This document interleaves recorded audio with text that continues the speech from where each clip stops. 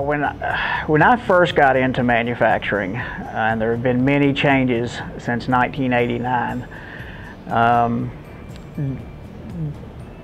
manufacturing was considered the low tier, bottom of the barrel. If you couldn't find anything else, then you go into manufacturing, and that is so wrong. I mean, obviously I've stayed with it for a long time. We'll not speak about any years, but that's an obvious misconception.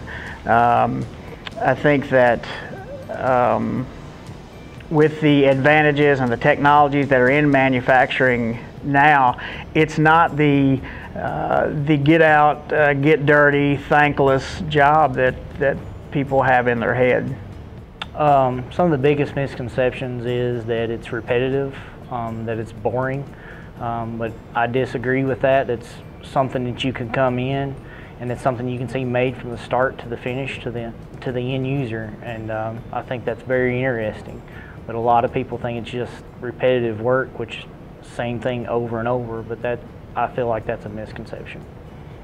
I think one of the biggest misconceptions with manufacturing, especially being a woman, is that a lot of women see that as it's just a man's job, but there's so many opportunities even for women here. Whether you feel like you can do the engineering side of it or even getting your hands dirty, it's broad for all women. Well, a lot of people think that manufacturing is a dirty, repetitive job. Here it's not. We do something different every day and learn something new every day.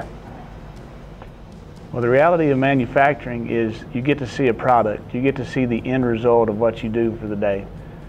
It's not coming to work looking at the same floors as some people think.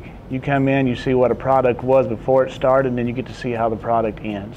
It's very rewarding.